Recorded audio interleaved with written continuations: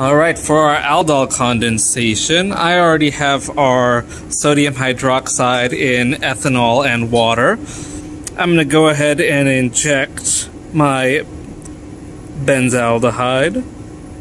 We're going to talk in a minute about why we're going to do this one first. And then I'm going to add my acetone dropwise to this. So you can see I'm doing it kind of quickly but still dropwise. And notice that the solution is clear but slightly yellow. And we're gonna just let this stir for about 15 minutes or so. In the meantime, we'll just check in on this in a little bit. But let's see why we're doing these things separately.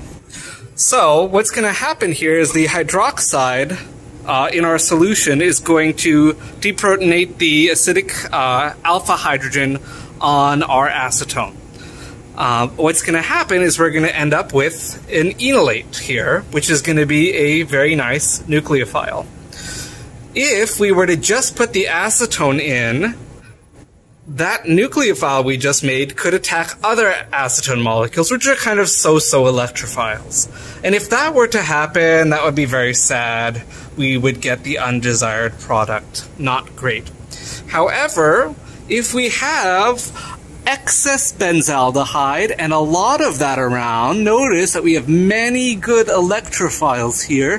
Those are going to selectively be attacked by our nucleophilic enolate ion, and that will result in desirable happy times, and we're going to get our product. Let's go have a look now at our aldol. Oh my goodness. It is now kind of this peach color, and it is quite turbid. So we're going to just go ahead and let this stir for another about, I don't know, 13 minutes or so, and then we'll take a look at what it looks like. Alrighty everyone, it has been about 15 minutes or so. We can see we kind of have a lot of particulates in there. It's still kind of that peachy yellow color. We still have another, I don't know, 20-30 minutes to go on this, so we'll just keep letting it spin. Alrighty, so our reaction is nice and sludgy. I'm going to go ahead and add some DI water, about 20 mils or so. Get that going. Okay, and notice we're going to get this a little bit, you know, less soluble. We see it's cloudier in there. I'm going to go ahead and stop the stirring.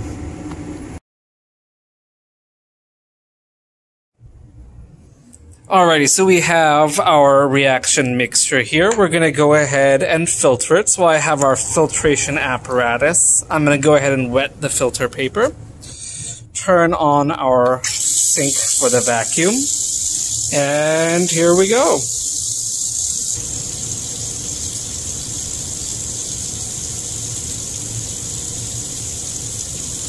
Alright, I still have quite a lovely amount of chunky stuff, so I will go ahead and rinse that out. Let's just make sure this is pulling vacuum. There we go. So because this product is completely insoluble in water, we can use as much water as we need to get this out. We can see that you can, all these just little yeasty looking things are in there. So we're going to go ahead and keep rinsing this to get all of it out. You probably should also take your stirrer out at this point, but I have forgotten to do that, so that's okay.